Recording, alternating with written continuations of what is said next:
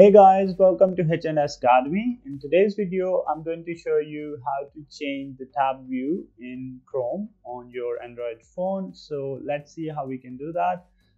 You might have noticed after the recent update on Google Chrome, the tab view has been changed on your phone. So I'm going to show you how you can change it back to the previous one. So let's see how we can do that.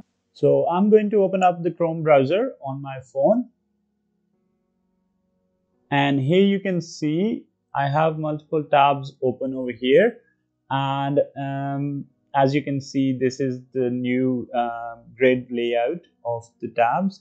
But if you want to change it back to the previous one as we had it before, I'm going to show you how you can do that. So for that, what you need to do is you need to search Chrome colon /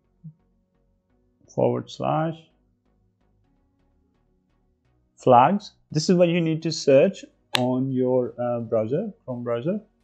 And when you search it, it will open up this page for you. And here you need to search for tab grid.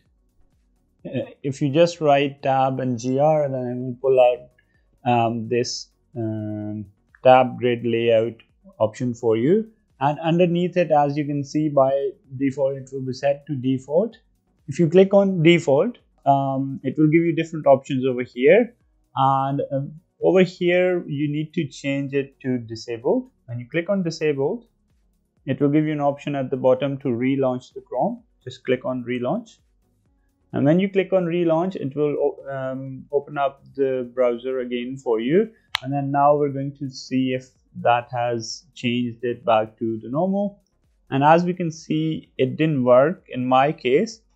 Now what I've noticed here is that on some phones, depending on the type of Android version you're using, this option can be different. So now what you need to do is, in most cases it will work for you if you're on the latest version of Android, and it will, after disabling it, it will turn it back to normal.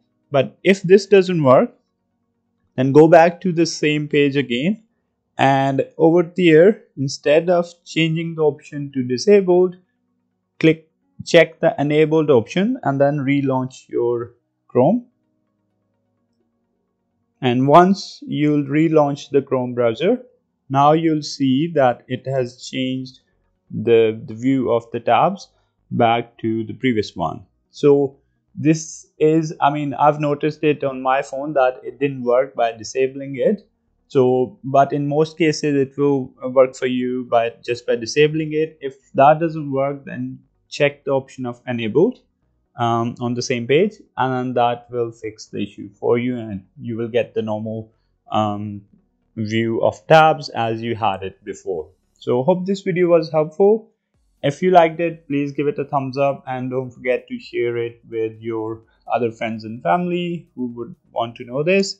So that's all for today. Thank you for watching. Have a good day. Bye bye.